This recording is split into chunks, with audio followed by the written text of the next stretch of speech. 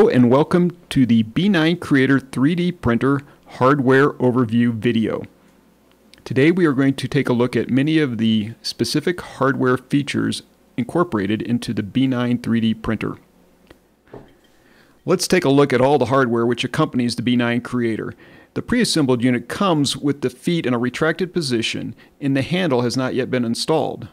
You want to take a screwdriver and attach the handle to the hatch as well as extend the feet into the fully extended position. And that completes the setup for the pre-assembled B9 Creator. Additionally, you find we have a vat, 3 parts for a sweeper, a build table, 2 thumb screws for the vat, and a larger thumb screw for the build table. Additionally, we have a tool set of hex wrenches. Number 3, the 7/64 inch hex wrench, will be required for calibrating the build table. The Vivitech projector comes with this remote control unit. However, it is not used during the normal operations. So go ahead and set it aside. You won't be using that. Also included is this VGA cable, which is used to hook your projector to your host computer. This is the power cord which powers the projector. The USB printer cord connects your host computer to the B9 Creator 3D printer. And finally, the power supply for the B9 printer provides 12-volt power for the motors. Now this unit has multiple blades, so you can pick the correct blade for your country and then simply snap it into place. This pre-assembled B9 Creator requires its feet to be extended and the handle attached. Here we remove the lower screw, loosen the top screw for the left foot, rotate the foot into the correct position, and reinsert and tighten the screws. One interesting feature of the B9 Creator is that these feet can be removed and the unit can be attached to a wall. Finally, we've attached the handle to the hatch using a screwdriver, and this completes the setup for the pre-assembled B9 Creator. Let's take a look at the lower portion of the B9 Creator. As indicated here, this is the Vivitech D535 DLP projector. It has a zoom ring, as indicated here, which allows you to adjust between 50 and 100 micron settings during the projector calibration. There's also a focus ring, which can also be adjusted between 150 microns during the calibration. And finally, notice the lens cap. Be sure to always replace the lens cap between printing operations. Looking at the projector from the rear, we see there's the power port for the AC cord, an HDMI input port to connect an HDMI cord to your host computer. That's one option.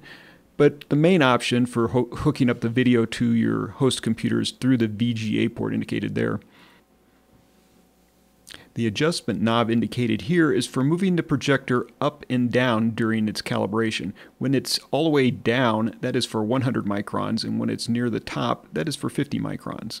When looking underneath the B9 Creator, we can also see the X-axis motor, the Z-axis stepper motor, and the electronics which control the printer, as well as various other wiring. The parts shown here are the parts that actually come into contact with the liquid resin. We'll talk about each one of them separately, but we wanted to point out that these parts should be cleaned after each use of the printer if you're not going to resume doing another print quickly afterwards. Now let's take a closer look at the vat. The vat is divided into a left half and a right half. We call the left half the deep end and the right half the window or exposure side or shallow end. And they're separated by what we call the waterfall, which is a drop off from the higher side on the right to the deeper side on the left. Also notice that on the right side, in the upper right corner, there's a notch. So when you install the vat, make sure that notch is in the upper right corner as you place it into position. Next, let's take a look at the removable sweeper. Now it has a frame and a flapper which fits into the slots on the frame. It's easily removed and it flaps around. That lets resin flow through. We also have a wiper with a slot in it which attaches to the bottom. Now, during the operation of the printer, this wiper is critical in clearing the resin off the build area so that oxygen can re-oxygenate the PDMS, which prevents the print from becoming stuck to the bottom of the vat. Now let's take a look at the build table. The build table is where your object is actually attached during the process as it grows. It is attached to the gold arm with the long thumb screw for easy removal. Now this part is made out of two separate pieces attached by these 4 screws.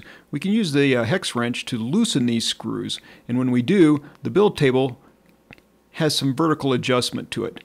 Now this adjustment is set during the build table calibration, and the goal being to have the build table set down flush on the bottom of the PDMS when the build table is at the 0 position.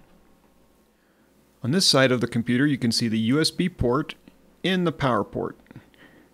The power port is for the wall transformer and plugs in as seen here. To plug in the USB cable, select the small end and insert it as seen here. Let's take a look at the inside of the B9 Creator. Use the handle to open the hatch and swing it forward. Note the amber colored windows. These prevent the blue light from reaching the interior and curing the resin prematurely. Let's take a look at how the vat fits into the B9 Creator. Notice on the right hand side there's a window and then there's also a notch.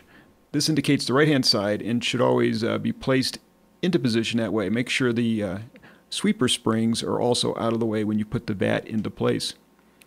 Carefully guide it underneath the gold lift arm and drop it into the notches. When you tighten the thumb screws on each side, just do so snugly. You don't need to over tighten them as that may damage or crack the acrylic.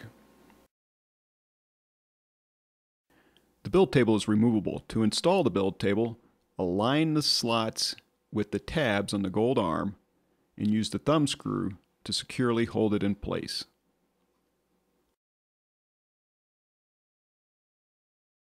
Now let's look at the sweeper installation. The sweeper fits into the vat, making sure that both of these tabs are on the outsides of the sweeper support. They slide down into the slots like this, and they're held in place by springs. The springs have a loop on the end, and if you grab the little handle, you can stretch it out and put the loop over the hook, this loop here over the hook on the sweeper like that, on both sides, and that holds the sweeper firmly against the bottom of the vat. Let's take a quick look at some of the electrical components in the upper portion of the B9 Creator. At the top you note that there is a limit switch and then a similar one at the bottom. Now these limit switches are meant to stop the build arm from going too high or too low. If that happens, they engage and shut down the B9 Creator. These are basically safety switches which normally would never get hit during the operation of the B9 Creator. But if they do, you can always back the arm off the limit switch by turning the threaded rod manually until it has disengaged from these switches. Let's talk about the Z-axis gold arm. It moves vertically in what we call the Z-axis. The gold arm is at the home position, not when it's at the bottom of the vat, but when this area of the red blade transits the optical sensor. Note the gold arm of the X-axis motor. It is used to slide the vat back and forth during the release cycle. We call this motion to the left and right from the gold arm here the X-axis motion. The Z-axis motion is activated by the Z-stepper motor, which turns the threaded rod. Finally, I'd like to point your attention to the two toggle switches on the left and the right. The one on the right, which has an up-down arrow, is used to manually move the Z-axis table up and down. On the left, you can switch to toggle right and left to move the vat to the left and right as well. This concludes the overview of the hardware features of the B9 Creator.